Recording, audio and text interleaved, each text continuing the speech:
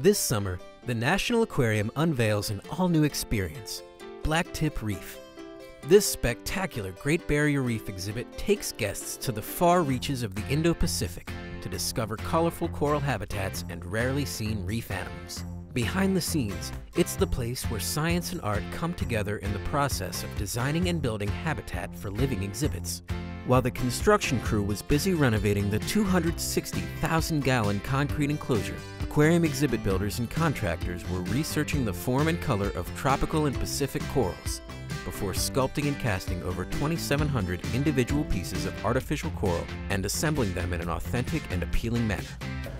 So we're here in the habitat fabrication shop making artificial coral for the Blacktip Reef exhibit.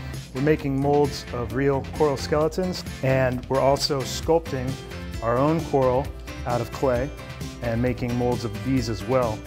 What we're doing is casting these corals in silicone rubber, and then we have a mold library that we can fill and create multiples of. Why not use real coral in Blacktip Reef? Aquariums prefer artificial coral for large exhibits for a number of reasons.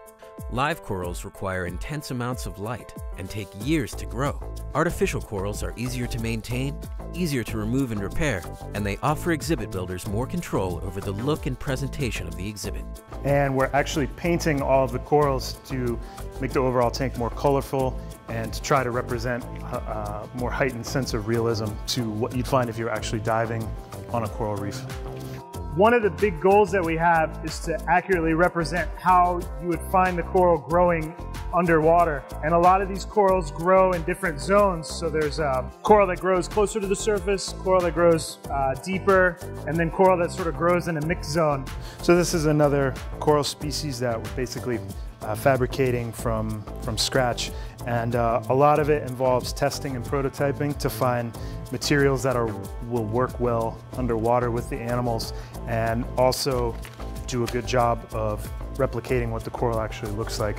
When construction is complete, exhibit builders will fill the space with rich and realistic reef habitat, an aquatic treasure for our guests to explore, and a safe and inviting home for our diverse reef animals.